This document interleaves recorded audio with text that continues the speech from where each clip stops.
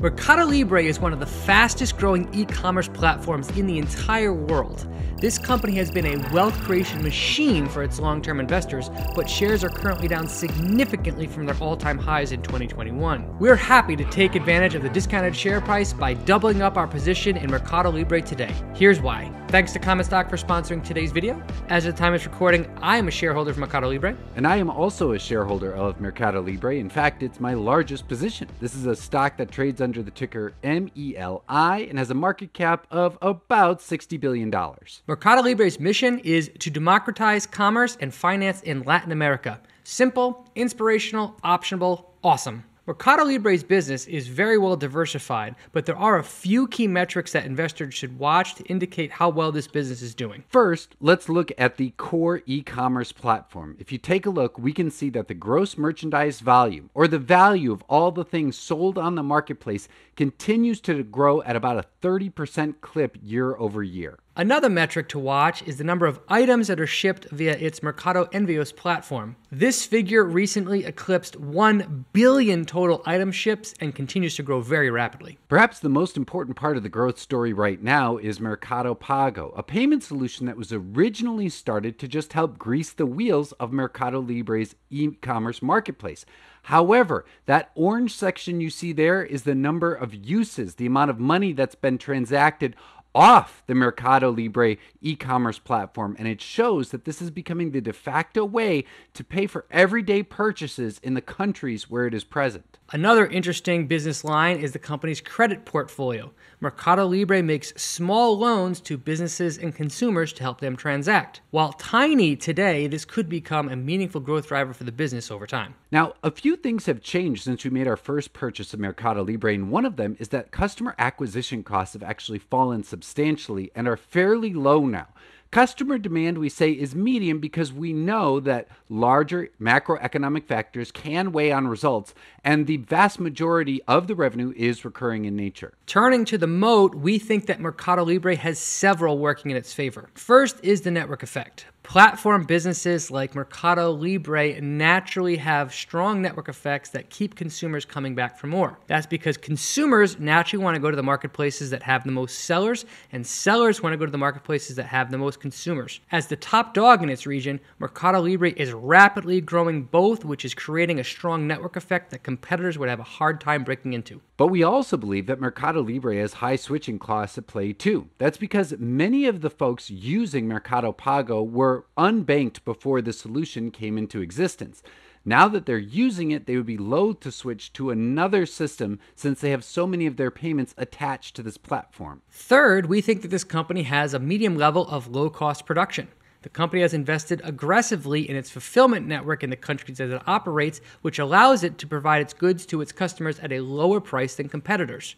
That advantage continues to grow and we think is quite strong today. And we also think that the brand value is very strong for Mercado Libre in the countries where it operates, and we give them credit there as well. When combined, we think that Mercado Libre's moat is quite wide today and continues to expand over time. But what about the company's financials? Well, there's a lot to like there. Revenue has grown at a 66% clip over the last few years. Gross margins are middle of the road at 47%, and net income recently changed over to positive on a GAAP basis and is growing. Free cash flow production has been lumpy, but recently it turned positive and clocked in about $1.6 billion. The balance sheet has $1 billion in more cash than debt, and returns on capital for this business are medium and could expand over time. But what about management? Well, Mercado Libre was founded over 2 decades ago by Marcos Galperin, and he remains at the helm today as CEO. Employees give Galperin wonderful reviews over on Glassdoor, with 94% of employees approving of him as CEO,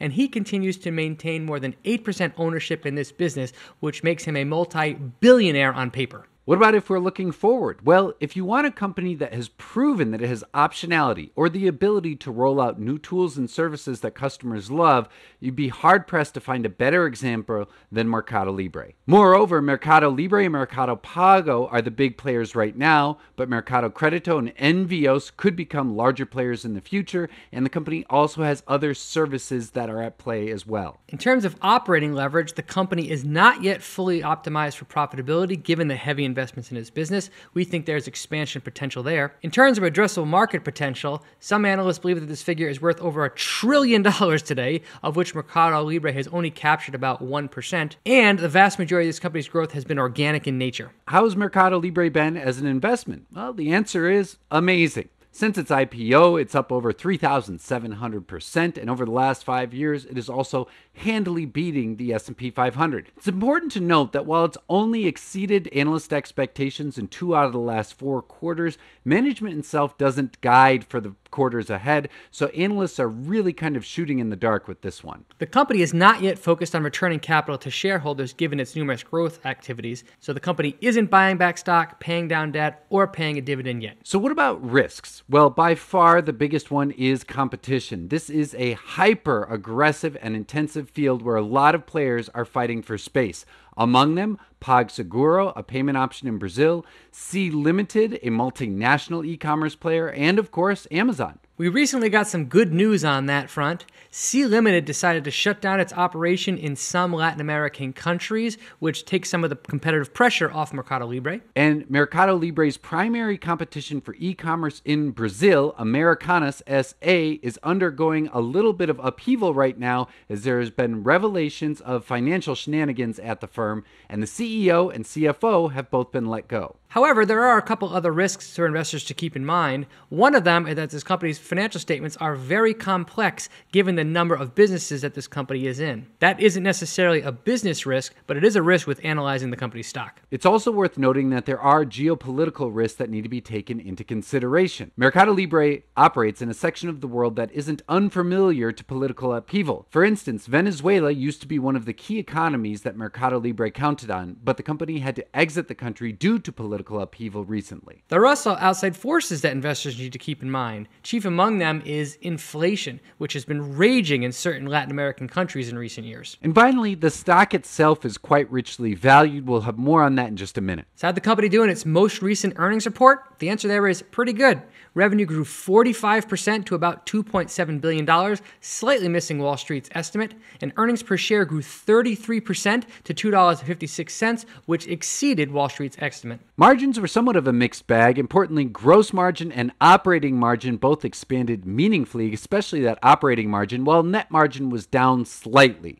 Free cash flow was up significantly, net income was up as well, and that balance sheet still has that net $1 billion in cash. Management does not issue guidance, but for what it's worth, Wall Street is expecting 38% revenue growth in the upcoming quarter and $2.29 in earnings per share, a big reversal from the 75-cent loss per share in the year-ago period. And for the full year, which is really just adding in that fourth quarter, analysts expect top-line growth of 49% to $10.5 billion, while earnings per share has a huge reversal, more than quadrupling to $8.41 if they meet those expectations. So what will these shareholders be watching moving forward? First, we're going to be keeping an eye on operating margin. We want to see this figure steadily tick higher over time. Second, we're going to keep an eye on total payment volume for Mercado Pago, especially total payment volume off the Mercado Libre e-commerce platform. That's where the growth has been. Third, we're going to watch gross merchandising volume. We want to see this figure steadily tick higher over time. And finally, we want to keep an eye on the credit losses for Mercado Crédito. The number of debts outstanding over 90 days has been growing. It's not a problem yet, but we'd like to see it revert back to a safer area.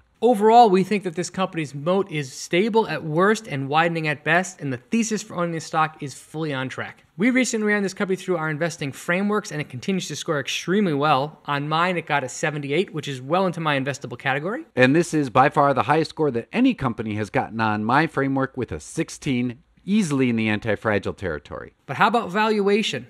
Well, we think that Mercado Libre is somewhere in phase 3 of the business growth cycle right now. And when we think through the company's income statement, we think that revenue and gross profit are fully optimized, but nothing else is as of yet. Because of that, the metrics that are probably the most worth watching are price to sales and price to gross profit. But we'd also add in that because free cash flow is positive and growing, we can take a peek at price to free cash flow as well. So let's do that. Mercado Libre's price to sales ratio is currently around 6, which is historically on the low side for this business. The company's gross profit over the trailing 12 months has gone straight up at about $4.6 billion. If we take the market cap of about $60 billion and divide by that, we see a price to gross profit ratio of about 13. That's high on an absolute basis, but not bad for Mercado Libre itself. Mercado Libre's trailing PE ratio isn't all that useful, coming in at over 200, showing that the company isn't yet fully optimized for profits. And we could probably say the same thing about Mercado Libre's forward PE ratio, although it's in a more reasonable range between 70 and 100. Finally, there's the company's price to free cash flow ratio. This figure clocked in at about 37, which is high in absolute terms, but relatively attractive given this company's growth potential. So there you go. That's why we will be adding $250 worth of Mercado Libre to our public portfolio for all to see. If you want to follow along with our portfolio, you can do so on Commonstock, and there's a link in the video description to see all the purchases that we've made so far. Hop on over to Commonstock, see our post, and leave a comment letting us know what you think we might have missed, or if you agree with our decision. We'll read through all the comments, and whichever one we select as the most insightful will get a $100 gift from Commonstock. Commonstock will be paying Weston $100, so if you want a chance to win, click the link in the video description, comment on our slides, and let us know your thoughts about buying Mercado Libre today. We hope you found this video to be useful. Brian's out.